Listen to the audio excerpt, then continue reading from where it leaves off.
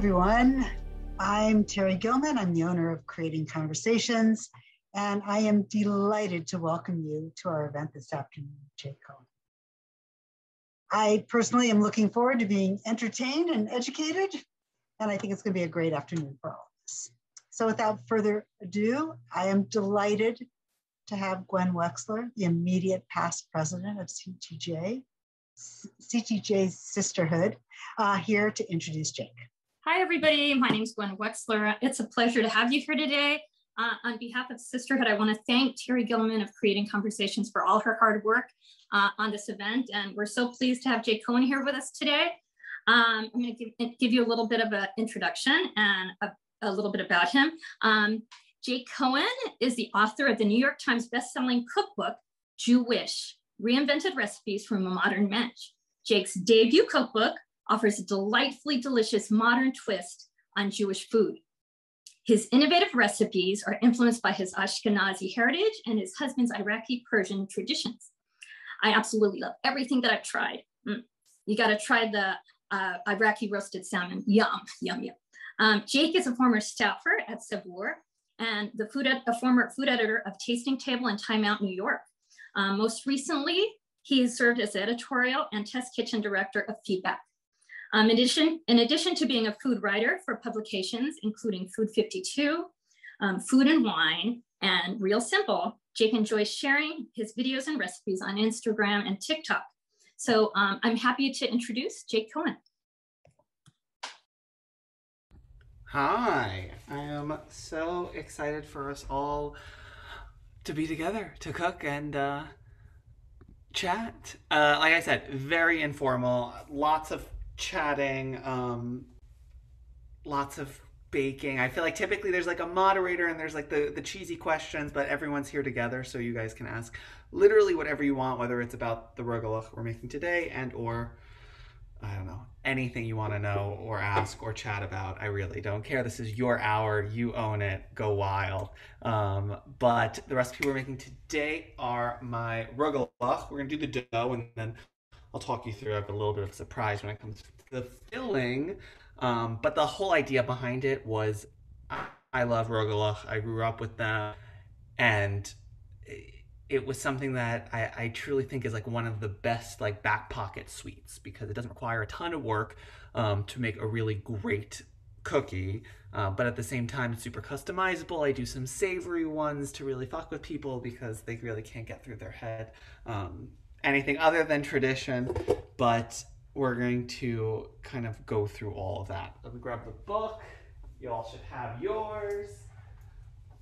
There are a lot of fun recipes. I want everyone to let me know in the chat what they've been making. I know the Iraqi salmon has been quite popular, which I am very happy about because I think it is quite delicious, easy, unique. Definitely like goes against what I think most people, especially with an Ashkenazi background, which I would assume a lot of you are, like myself. When I think of salmon, there's only like one form of salmon other than lox in terms of cooked salmon, and that's broiled. So the idea of kind of creating this super flavorful sauce, and that's kind of what almost like oil cooks it or oil poaches it because of the fact that it's coated and becomes this barrier. Super, super, super good. Love seeing food stains. Love the eggplant tomato dip, which is a version of Kashke Bademjan that's served at this one restaurant here in New York that we love. But for the rogalach, the funny thing is that I use this service called Gorillas in New York, which is great because it can deliver like groceries within 10 minutes. And this is the first time they've ever been late with my cream cheese because I only had enough to make the swap in the fridge. So there's a chance that we start with rolling out our rogalach and then we'll go back to making the dough if it doesn't come. So actually, that's exactly what I'll do. I made some in advance because I let my dough chill just for a little bit in the fridge. Little discs, I keep them in my freezer at all points. I just always think to have some on, you just let it defrost and then you can roll out some rogalach. But we're gonna do this first and then we'll show you how to make the dough. And if you only seeing my face right now, you have to swipe to make sure you're in, is it the speaker view? Speaker view, because we have both myself and Encounter Cam highlighted because that has always been the number one thing that people complain about, is that they can't see what's going on with the food. So we're gonna make sure that that happens. We're gonna sprinkle a little flour.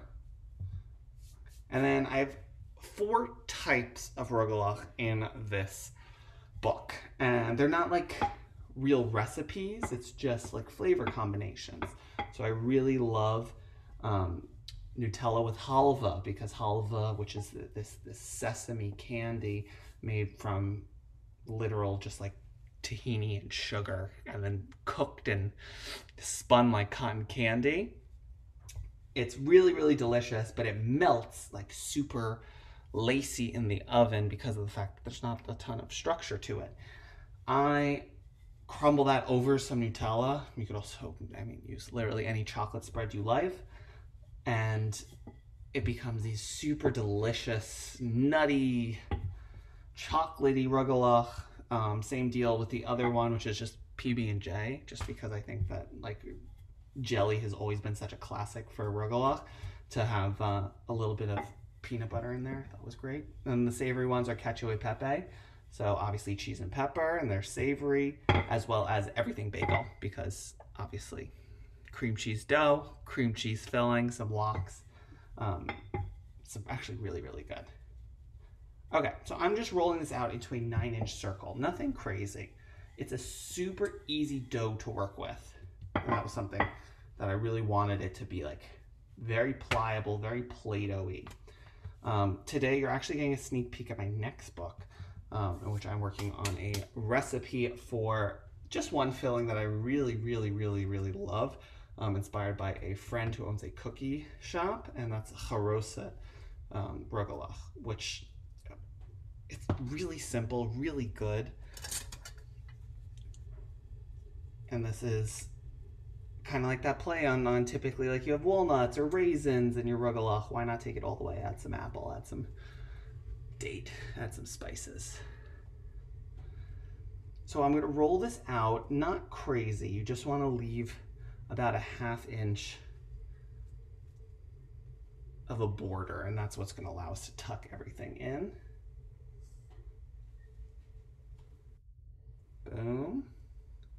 Jake, can I ask you a question? Yes, please. So I am terrible at rolling dough. I never make anything that involves rolling dough because it's always terrible. Why? And I'm realizing that you used a pretty small disc of dough. Do you just like, is that the secret for not? No. Okay. Let me talk you through a couple of reasons why you might have issues rolling dough. My guess is there's a lot of cracking.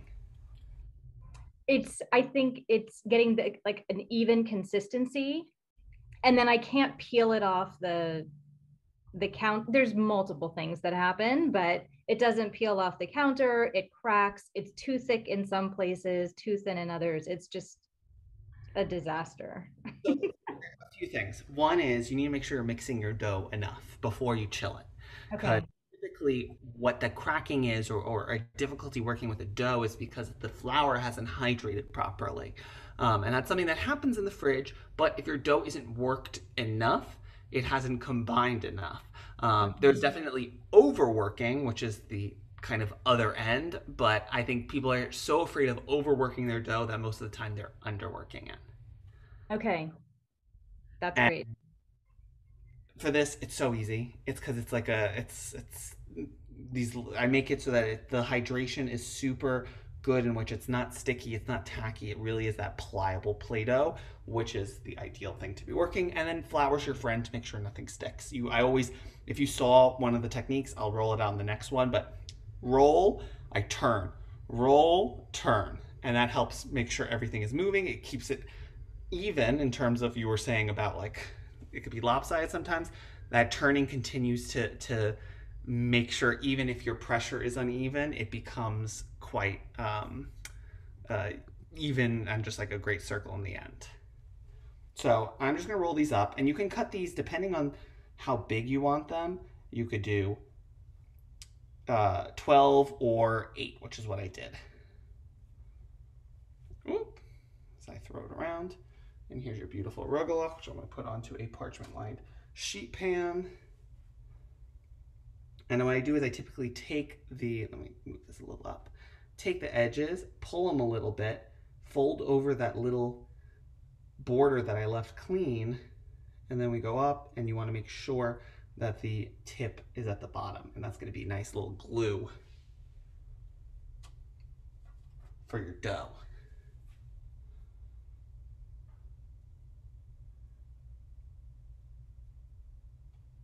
And you can do everything in advance. I think that that's the #1 thing I love about, I don't know, pretty much anything, is how much can I do in advance and still maintain integrity. Typically, I think the dough is the easiest thing. I keep it in the freezer if it's going to be any more than like 2 days from baking, just because it will oxidize. And that's just not fun. When your dough starts to oxidize, when it starts to turn a little grayish, and it kind of starts to affect the flavor a little bit, definitely the color. It's just not ideal. So I'll like do things in the freezer, and then you can freeze these at any point. So you can freeze them rolled up like this before they bake, or you can freeze them after you've like baked them to completion, and then just like reheat them one by one, or even eat them frozen, which I actually really love. Boom.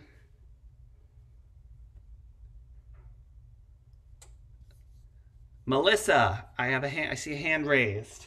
Let's chat. So I have a question. I grew up with my grandmother, and I know this sounds disgusting, but I swear to God, it's good. She used Crisco. I always had sticks of Crisco in my house because that's how I make knishes. Yeah. My dough always works when I use Crisco, and it never works when I use flour. You mean butter? What's your feeling about Crisco? I mean, Crisco is great. It's vegetable shortening. I think that there are really 1,000,001 ways you can kind of attack the fat aspect of it. There are some families that use just sour cream as fat. And then there's like 1,000,001 variations depending if you're going to be making it parve, which sounds like I'm not, but you're not. But the origins. I love the origins. Sorry. We have these rituals, and you do it because that's how it was always done, and that's a huge part of my favorite parts about Judaism and unpacking a lot of the stories and the recipes is like how did we get here? And a lot of times it's rooted in Torah, which we just don't know about. But something like that, so many families have memories of mothers or grandmothers cracking eggs into separate bowls before you add it into the cake mix. That wasn't because of shell, that was because of if there was what you call blood spot, then it wouldn't be kosher. So there are all these little tidbits that get ingrained into our history. So if your family always used Crisco and that's what works with your recipe, amazing. At the end of the day, I think you could play around and definitely find a fat that works. It will have to be adjusted because Crisco is pure fat, butter is not. Butter has water content, so it affects the recipe if you switch. So you need less Crisco. It's not about less because it's still, you're adding that water to the dough, so you would have to potentially add more butter, or just affect the flour ratio. And then you just have to see how it works and how it incorporates. Okay, so on that point, so where did you learn? I read this last night, but I was tired, so I don't really remember. But how did you get to this point? How did you become this chef? So a cookbook. Yeah, I kind of always knew that food is where I wanted to end up. I went straight from high school to the Culinary Institute of America here in New York, and from there, it was like, what are you going to do? You can either go work in restaurants, which I did, and then when I realized that I didn't want to run a restaurant as my end goal, I switched to media, and Jewish food came into play later on because that's, even if it's, a lot of people still fight it, but I think at the end of the day, so much of my connection to food, to hospitality, it's all rooted in Judaism. It's all rooted in my earliest memories, which are at Passover, or at with my family eating Jewish foods. So that just became a very easy way. And then once I started it, you realize that actually not a lot of people are doing this, and it's so important that we're preserving and celebrating Jewish culture in today's world that the book was a no-brainer. So you see, this is what I'm talking about. We're moving it, where I'm giving it little shakes to pick up any flour. It rolls so easily. It really should stretch without any cracking.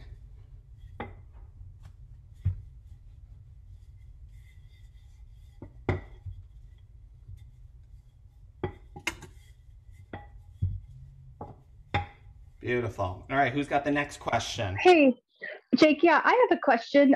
When I roll out dough, I understand that you get, if you use a lot of flour, eventually your dough just has a lot more flour in it than you wanted. And do you find that that affects the taste of these? Because I've tried different things like rolling out between silpats and stuff, but it can stick to the silpat. So I don't know. Yeah, so there are different things. The fact is, it's like we're not adding enough flour that it's affecting it in that way. I think some people are extra cautious and ended up using too much flour just because. But there's really no need to go above and beyond because this dough itself is not super sticky. And you really only need to use a small sprinkling, and you can add more, but you can't take away. So that's just stuff to keep in mind. Yes, there are plenty of options in terms of rolling between parchment. I do find that's not like, A, it's a little wasteful, and then B, it's just sometimes more difficult than you think. Jake, before we take Ellen's question out, Alexis asked in the chat, how big are the little packages that go into the freezer and what portion of the original dough recipe? So I make the full dough recipe, and it's divided into 4 discs, which I promise we shall get to as soon as my cream cheese arrives. But I think it's important to note is that you have this dough. You want to make sure that it's even because you divide it into 4, each ones get rolled out, and you'll end up with much bigger or much smaller rugelach, depending on which disc you take if you don't do it evenly. So I actually really love to use a scale and just divide and go from there. All right. Boom. And I love these pastry cutters. You also use a pizza wheel. It's just like a surefire way to get nice, clean slices. Ellen, did you have a question? I actually have 2. What's the surface that you're rolling on? My countertop. Yeah, no, I mean, what's your countertop made of that you're? I have no idea. I'm in a rental. It is something fake. Okay, so it's not marble, because from here it looks like marble. It's very flattering to my building, but I can promise you it's not marble. It's some kind of composite. Oh, okay, that explains your willingness to use the pizza cutter. Oh, exactly. Yes. That's another thing. Very easily is roll it on your counter and then slip in. Especially, I love these little. My mother-in-law always used them, and I just ended up getting a bunch too. These little plastic ones. They're great for meats. Whenever you don't want I don't want to put chopping up a bunch of chicken on my nice cutting boards. I use one of these, but it's also great for doughs because it's super thin. You could just slide it right under and then cut. Okay, thank you. Of course. Renee. Okay, sorry. I'm the problem baker. So this is just a general question. After this Rosh Hashanah, I made honey cake again. It was probably the best honey cake I've ever made, and it's still just not that good. Would you agree that honey cake is just a bad idea? No, unfortunately not. I actually just developed a honey cake for my next book, and I love Okay, good. So here's the deal. A lot of it comes down to playing around with fats, moisture content, like how much liquid is in it, and like coagulants that hold your cake together without adding too much flour. So let me break that down. Butter. Cakes that use butter are always going to be drier than cakes that use oil, because oil stays it just the way that the flour hydrates with the oil creates that slick, moist feel to it. Not saying that's the only thing that makes your cake moist, but it affects your mouthfeel, which kind of tricks you into thinking it's moister than it is. Then from there, what is kind of the binder? Sometimes it's with honey cakes, oftentimes it's coffee, sometimes it's yogurt. I think I made my honey cake parve. Yeah, I'm pretty sure I made it.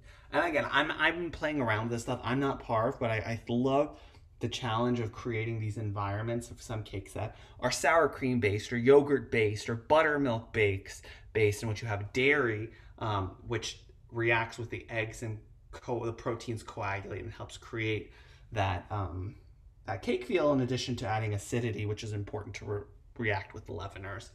But it could be over baking, in which you really need to be seeing at what point does it no longer jiggle, toothpick comes out clean, pulling that out and not over baking, because an overbaked cake will always be dry. And then past that, you have the other point, which is an underbaked cake is also gross to a degree. Sometimes it's nice a little bit, but raw is raw. We had a question about making something non-dairy. I know we have the Crisco answer, but if you have any other ones, and then also making something gluten-free, to use 1-to-1 gluten-free flour. Great question. So non-dairy, there are a lot of fun things to play around with it. The easiest one is, let's say so if it's butter, you could use margarine, you could use coconut oil, play around with that. If we're talking about like buttermilk or yogurt or sour cream, you could often just use a plant-based option, which they have now quite easily. You have a coconut-based yogurt and use that. I also find that, like, depends on the time of year. So in this time of year with apple cakes and honey cakes, applesauce translates really well for like a sour cream or a yogurt addition. That being said, it's a lot more moisture, so you have to add in a little bit more flour to address that. Gluten-free wise, 1-to-1 gluten-free things for freeform, rogalach, babka, challah, very difficult. My go-to is any type of cake or loaf. If it's done in a pan, you can use a 1-for-1 and it should come out great, like perfect. Like even my apples and honey upside down cake from the book, that one with a cup for cup will work totally fine. People do it all the time. The thing that people do that I hate, especially with dough, like, oh, can I make this rogalach dough, but I'm just gonna use almond flour. That's not gonna work. It'll never work. Almond flour just doesn't have structure, it doesn't have gluten, which you really need. But the same thing goes for cake. So if you use just almond flour, you have to understand you have to use a lot more almond flour to make up for it, and or a combination. Like I love a combo of almond flour and potato starch, or almond flour and coconut flour. And these blends are super crucial to like having something that tastes close to gluten full, even though it's gluten-free. How do I feel about high-fat European butter versus regular butter? Depends. A lot of these butters, especially like a cultured butter or a grass-fed milk butter, is gonna have a lot more flavor, and European butter has a higher fat content, which is also great. So really you have to play around. For something like a pie dough, I really, really love European butter because it adds more flavor, it adds more fat, which is flakiness. So I think that's super crucial to a really great pie dough or flaky dough. For something like cookies or a cake, yeah, it's nice, not crucial. I do think you need to spend money on butter. I think that people skimp out on butter, and I think that's a bad call.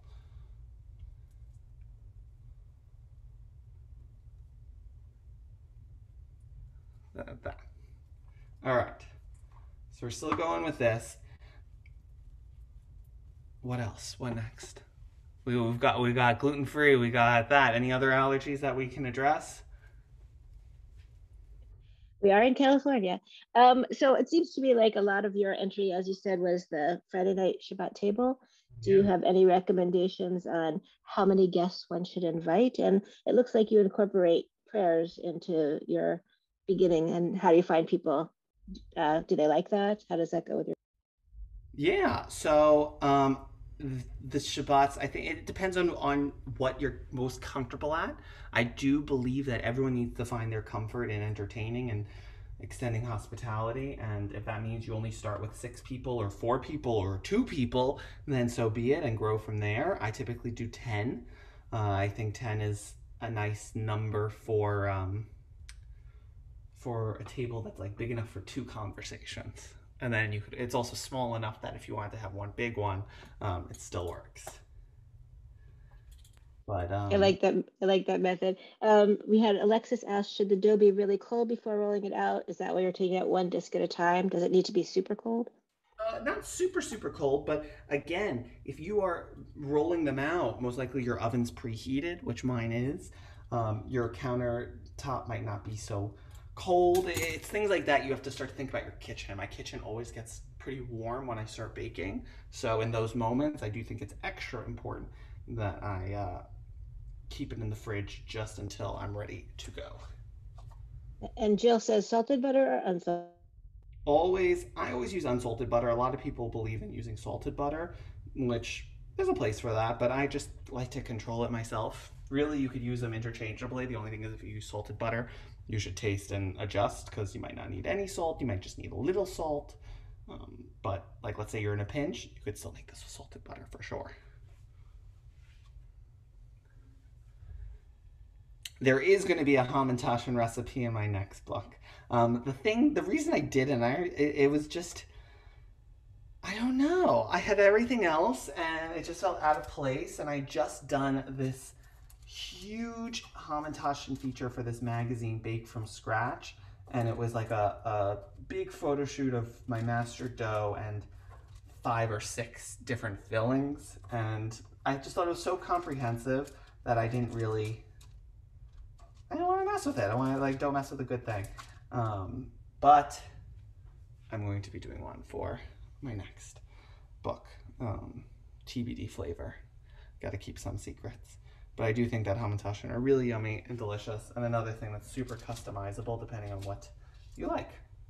I think that's the most important thing. People need to just, like, not be afraid to take control and be like, actually, this is not something I like, so here's how I'm going to pivot, and not look for permission. You could always shove some, I don't know, raspberry jam from the fridge and call it a day, and people will still love it. Melissa, who's on our screen, makes about 1,000 Hamantashen. Is that about right, Melissa? Every year. So she might end up liking your recipe better, and we'll see. There you go. 1,600. Love it. Okay, so I have a full tray. Let me just clean up, and I'm going to show you what it takes to get these into the oven.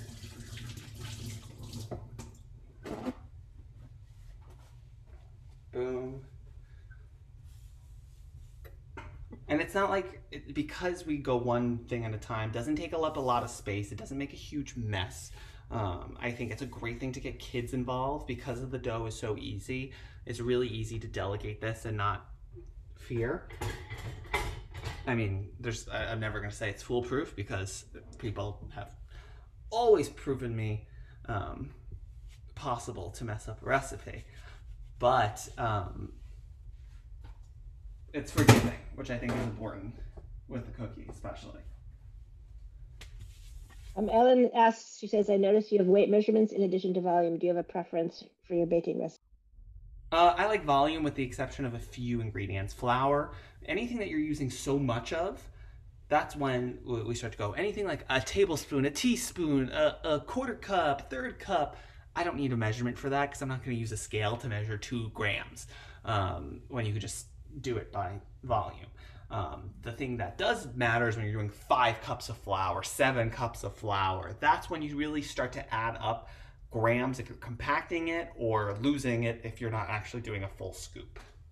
So I do believe that it's always a great call to weigh out your flour. Sugar, too, if you'd like. I mean, sugar doesn't get really compacted like that, so I'm pretty fine using volume for everything but flour. So we have the arugula here. I always go in with a little egg wash.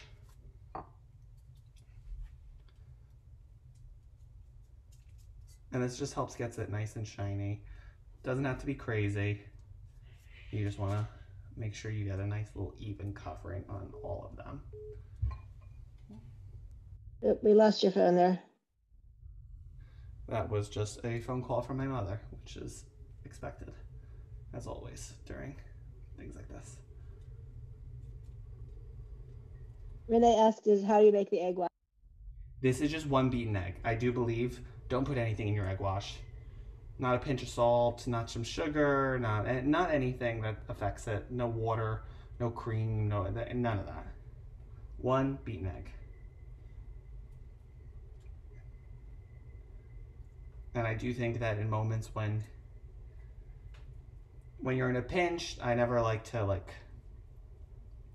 cut corners. The only thing that I will say is I do find that just beaten egg white also works really well. I just do like the bit of golden hue that the yolk gives and helps get it even browner in the oven. Wait, you could do a whole egg? I would like that better, but I thought you were only supposed to use, again, mothers and grandmothers, an egg yolk. Oh, really? So an egg yolk, it'll be super glossy, but I don't think that's necessary. Just that. Some people do just the yolk, some people do just the white because it's a bit cleaner and it kind of, because it's higher in protein, it creates a little bit of a crystallized look when it bakes. Interesting. Okay, what about, somebody told me that if you don't have an egg to do an egg wash, I mean, mine is for challah is what I was talking about, but he told me you could use milk. Yeah, you could use some cream. That's not uncommon. That's like when you think of like British people and their scones, that's a very common thing for a biscuit is just a cream wash. But at the end of the day, it's not as good. It's not the same. Just go get the eggs. Always, if you're going to be making any type of cookie and you don't have extra eggs in your fridge, that should be the first thing you do when you decide to bake. Okay, and I really want you to have a silicone pastry brush because all I can imagine is that pastry brush at my mother's house that is not clean. Just saying. Yeah, I'll get to that. Well, it is what it is. It all goes into the oven. It kills it. I like Ellen laughing at me. Anything bad will get killed off. And now this isn't in the recipe, but it is something that's totally optional. There are a few things. You can put it in like this. You could sprinkle it with granulated sugar, or you could sprinkle it with turbinado sugar, which is sugar in the raw. Now I'm going to do just a little bit of that to finish.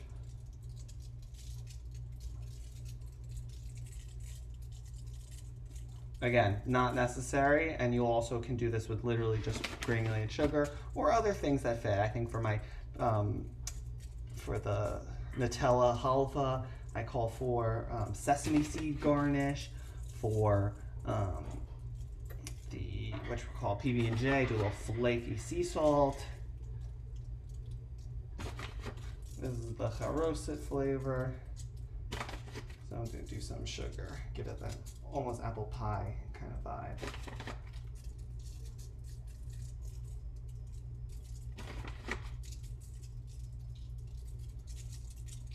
Beautiful. All right, this is going into a 375 oven for just like, I think 18 minutes.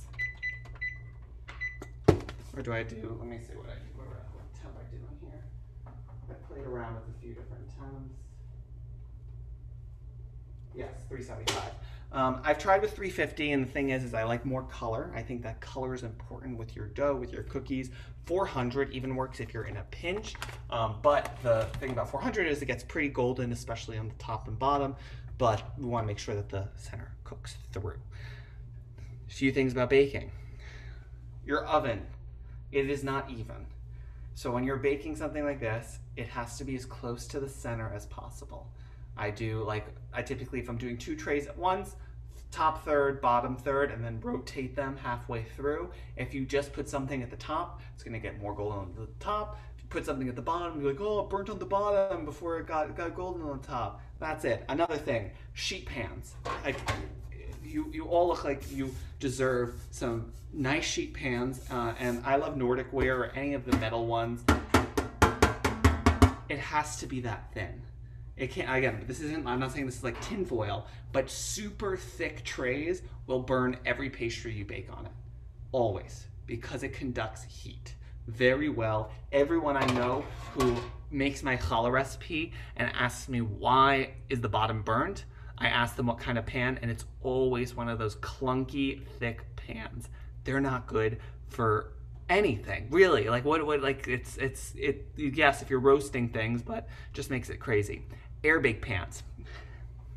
Yes, those would work really well. The only thing is, I'm brushing with the egg wash. If you wanted to do that, you'd have to brush with the egg wash separately, sprinkle it separately, and then put it onto the air bake, which are the pans that have like the holes in them, which are great for a lot of sablé crusts and plenty of other things that professional bakers do, but I don't think that it's ever that crucial. Just a normal pan. Normal pan works. All right, this is gonna go in, and I need more questions because we're going to be chatting now. And let me see if my groceries got left outside. They're not here yet, so we'll keep chatting. Air bake, not just the yolk. Use milk on pie crust. What's that? Great. Okay, who's next? Let's chat. Well, while we're waiting for the next question, Terry has decided that you should send those to us, and then we'll taste them. You can send them by airmail. Yeah, I mean, but listen, the book plates are and everything else. They just announced that all mail is getting slowed down, so they won't be as good. That's another thing with cookies. You have to have them fresh. I'm a big believer in that. Day-old cookies are not the same. People always want to like do things in advance, and I get that, but there's so many steps that you can get to like make your life easier. Have them completely made and then freeze them and then defrost them, or do like whatchamacall, have them frozen, have the dough frozen, have the assembled cookies frozen, so you just have to bake them, and they're freshly baked, and you save yourself some time. What about the cookie pans that are always, there are 2 layers with the thing in between? I just think those are all like, not gimmicky, but like they're just not necessary. I think if you have just a solid pan, you're going to be great. If you use one and love it for a specific function, then great, God bless. I'm just a big believer in I just can't, I don't have many one function items because I live in a New York apartment. Question about One Table. I'm on the board of an incredible nonprofit called One Table. It focuses on helping people in their 20s and 30s find a sustainable Shabbat practice, which I think is really, really incredible since I didn't grow up with Shabbat either. And for a lot of the people using it, it could be anything from they're similar to that, or they grew up with Shabbat and haven't had it since they left home, or they've always kept Shabbat but are looking to build Jewish community in whatever city they're living in. There are a million and one reasons, but at the end of the day, Shabbat it's an act of self-care. I think it's one of the most incredible Jewish rituals that is really focused in community and pausing and reflecting, and whether you say the prayers, don't say the prayers, that came up earlier, the beauty of Shabbat is still not lost. I put in my book a little kind of primer on Shabbat and hosting Shabbat, and I do believe that we say the 3 prayers, but I do believe the most important thing is that you understand the meaning behind these prayers, the meaning behind these rituals, because for so many people, myself included, who go through Hebrew school, go through a traditional Jewish upbringing, they know all the prayers by heart, but they don't know why we say it. Like, why do we light candles? Why do we bless a glass of wine? Why do we have challah at the table? And I think that's more important than saying a prayer in Hebrew. So I just wanted to make sure that all of that was on the table. So whether you just wanted to discuss the symbol of this ritual, or say the prayer, or do both, or a different kind of version of that, amazing, as long as you're doing it, because it's all good for you. Convection oven versus regular. I use a regular oven. Convection is great for getting a lot of color. It's not great because you have to relearn everything, and every recipe does not work the same. So it becomes every recipe, like you get my book, you open it, you make the recipe, it's going to come out like it should. If you're using a convection oven, you have to lower the temperature, adjust the timing, and it still might not be the same. So then you have to like redo every temperature of everything that's baked. Which is just like a hassle. So it's great if you're roasting a chicken. It's great if you're cooking up some potatoes. Yes, use it for anything that you're comfortable with. It's going to add so much value. For baking, not necessarily. Timing, and I think you said use parchment paper. Yes, I use parchment. Best alternative for cream cheese that's non-dairy and not almond based. Oof. I would honestly just make it a full like margarine dough at that point and call it a day, and then just add flavorings and not worry about that. Timing and entertainment. What do I do ahead of the meal so I'm not stuck in the kitchen while people are visiting? That's my biggest pet peeve, is I never want to be tied to the kitchen, and that is really, really, really easy with so much Jewish food because so much of the dishes that we make taste better the next day, 2 days and later. So any type of braise, I always say brisket is a 3-day process. Your first day you make it, then you chill it. The second day you slice it, then it goes back into the sauce, chill it again. And then Friday, all you have to do is throw it on the stove on a low temp and let it reheat. And that's always like, I say you're splitting it up between 3 days. As long as you got the room in your fridge, it's the easiest thing you could ever do. That being said, when we talk about like everything else, I love these sheet pans that we just talked about. I have everything lined up. So like, let's say I'm roasting, I have like a bunch of different roasted vegetables or 2 different dishes that I'll be using multiple trays for. Once it's done, because obviously you have to cook them on individual trays, make sure it's spread out, gets nice and golden and tender. Once it's done, I'll do that about like an hour or 2 in advance of actual dinner. And then I just kind of combine them all in one pan, or I'll push them all and I'll split a pan, and this will all be like roasted broccoli and these will all be the potatoes, and then I just can throw it into flash in the oven while everything is reheating. And I try to have a good balance. So I have 2 full sheet pans in the oven and something on the stove, and then a space so that the pans can land. And you just have to think that way. And once you have that down, it's quite simple because you can interchange it with a million different dishes. We're talking about the braise. The braise could have been a pasta that you keep on the stove. It could be your soup, and then you need 2, one for your soup, one for your matzo balls, or I don't know, a million one other things, so that everything is pretty much done.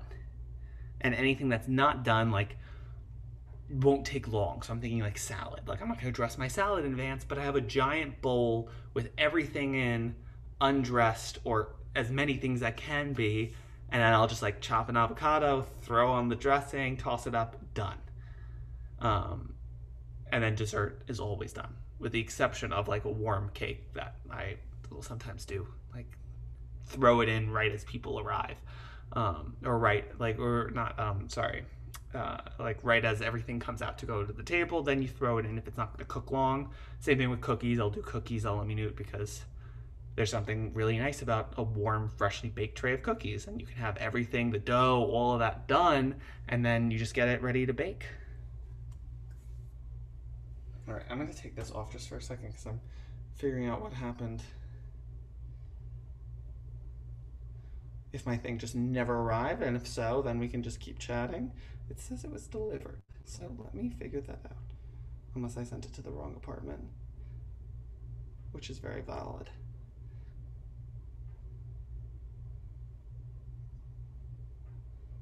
Let me check my door again, and if not...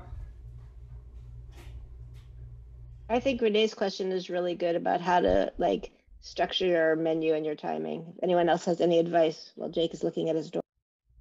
coming out. I could talk about my mom's latkes and the variations. Okay, so my mom makes the best latkes. She's not like a crazy great cook, but she has her dishes. I feel like there people have like mothers who are terrible cooks. People have mothers who are great cooks, and she's like fine, but she makes a few things really well, and her latkes are incredible. And I took over, and she never had a recipe. She would just like have everything, and then she would just feel it until it was the right consistency and start frying it. My sister and I would sit waiting to pick everything up, like pick them up right out of the oil and shove it into cold applesauce so we didn't burn our fingers. And now it's like one of my favorite traditions to take on. That being said, we mentioned before, it's like with the book, a lot of it is the influence of my upbringing and my husband's, and it's not uncommon in his family for a lot of the women to have married Ashkenazi men, and that has led to so many different tips and techniques and ideas for blending foods and flavors. And his aunt, all right, they got delivered to the wrong apartment. I knew there was something.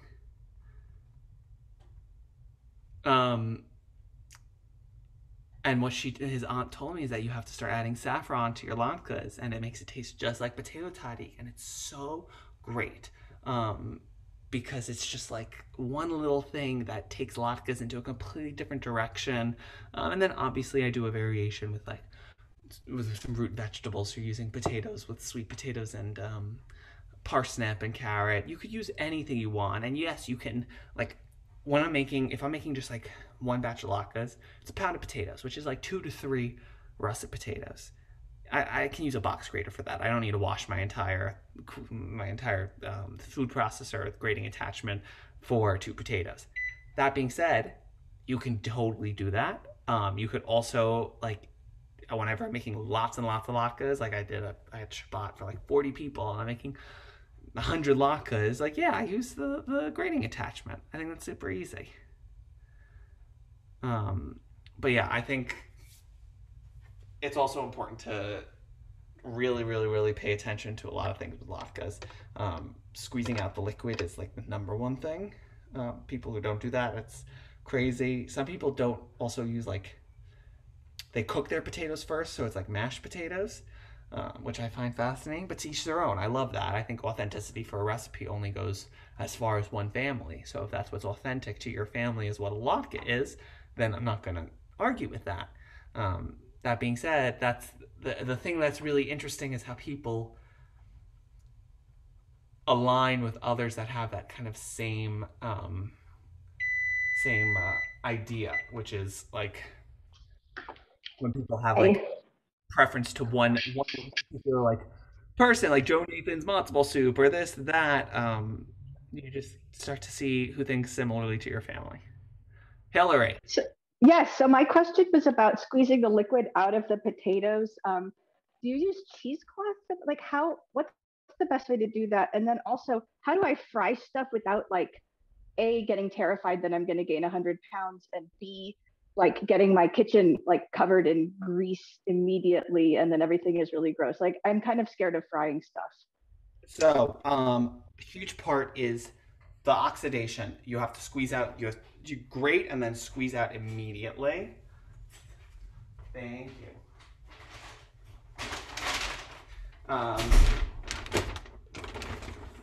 Squeeze out all the liquid immediately. If you keep your potatoes still wet, then they are going to oxidize a lot faster. The other thing is that you have to work fast. You have to have everything ready. I have everything ready so that I grate the potatoes, I mix it, I fry it. My pan already has oil, and it's on like a very low flame when I'm grating the potatoes because I don't want to wait. So even if I'm making 100, 200 latkes, it will be fine as long as you get going fast and squeeze out every drop of liquid. Then in terms of the frying, I mean, I think everything in balance. I don't think you actually ever have to worry about it. You're never going to gain so much weight. People don't understand like how much you have to eat to gain 1 pound of fat. Like you have to eat like an extra, I don't know, well over 3,000 calories above your daily allotted portion.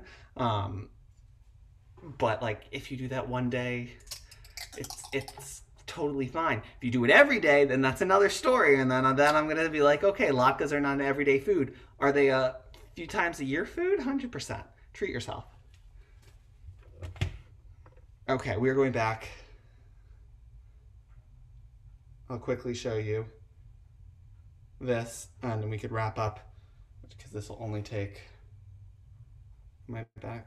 Yes, because this will only take a few seconds, and then we can go through. We have a cast iron grill that we only use for latkes and keep it on the outside, keeps the oil spill outside. That's a great idea too. I think another thing in terms of the smell, it happens. As long as you're not going crazy and you're, if you squeeze out a little liquid, it's not going to splatter as much, which is super important. In terms of the smell, yeah, it smells a little. It's fine. And then past that, you can also get splatter shields, which I really love. Sour cream to keep from browning. That's true. Acidity helps. I also find that just like having it assembled with the eggs with the potato starch that I always take always helps as well. Here for the dough, I got a stick of butter and a stick of cream cheese, 8 ounces of cream cheese, 4 ounces of butter. I'm going to throw in 1/4 cup of powdered sugar. I use powdered instead of granulated because granulated actually will not incorporate as well, and they'll end up creating tears. And I don't want that for a very pliable dough. So that's why, think of like the consistency of a sugar cookie dough and how it kind of tears apart because of the sugar crystals. I don't want that, which is why we're going to be using this. I'm just going to cream this together. I'm going to throw in 1/2 teaspoon of salt. Salt in everything. Never, well, again, these are in none of the recipes that I got from, as I learned how to make Jewish food, none of them has salt.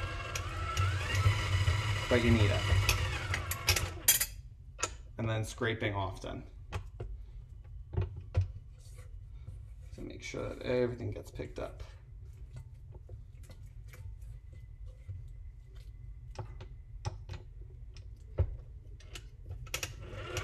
That's why you gotta use room temperature things.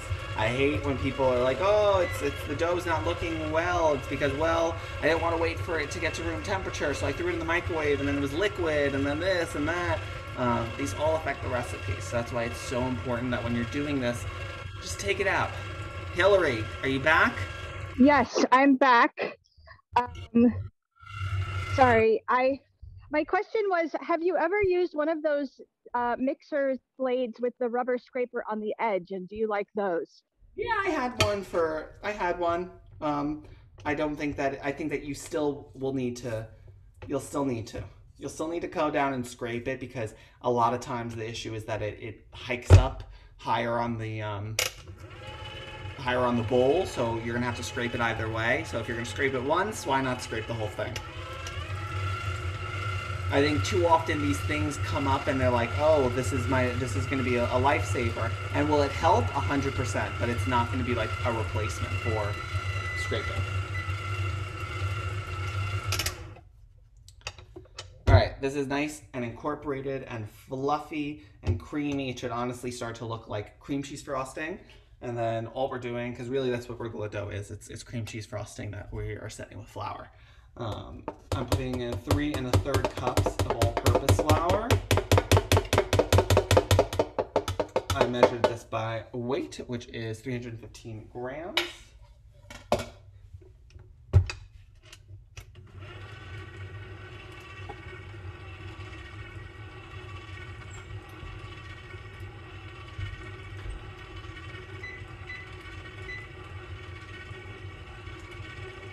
Cookies are in the oven. They'll be out in, honestly, the perfect time. I'm just gonna come out right as we wrap up.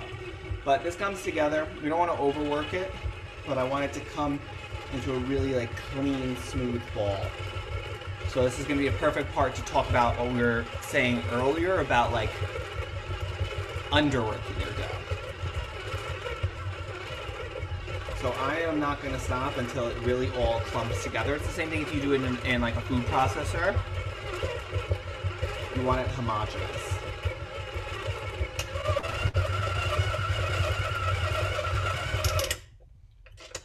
clean the sides of the bowl, which is what we were looking for. I'm going to throw this back in, take off my paddle, and then I always go in and give it a few squeezes and use it like putty to pick up any bits to make sure. It really, you see, it's like Play-Doh. That is that's the consistency you always want.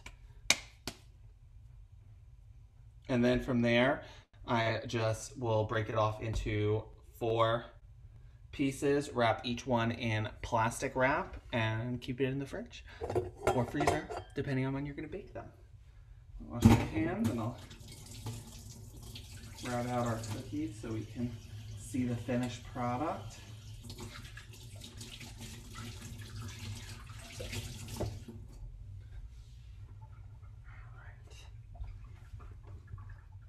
Oof.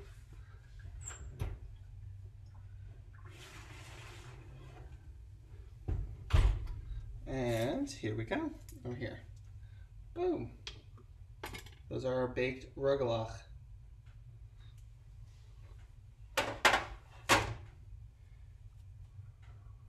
So, key thing you want to look for. 1, top is golden. 2, bottom is golden. You want to make sure that it's nice and even, but not too dark. The bottoms will burn before the tops will, just because this is a tender dough. This is not something with a crazy high like sugar content, so it's not going to get as golden. Even that's why we egg wash it. Hillary, again, send us off with the last question.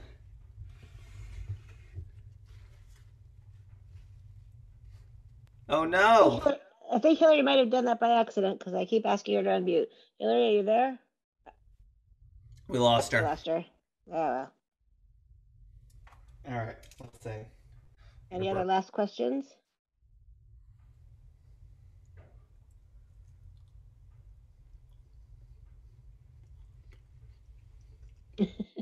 You're gonna send those to us? Yeah. There you go. I was going to say, Jake, I think what we should have done is had you freeze some for us and send them to us overnight, and we could have had a tasting here in Manhattan Beach. There you go. From Manhattan to Manhattan Beach. Love it. Speaking on behalf of Creating Conversations and CTJ Sisterhood, we cannot thank you enough for such a lovely treat this afternoon. As a non-cook, I think I'm going to go break out the book and try my hand at it.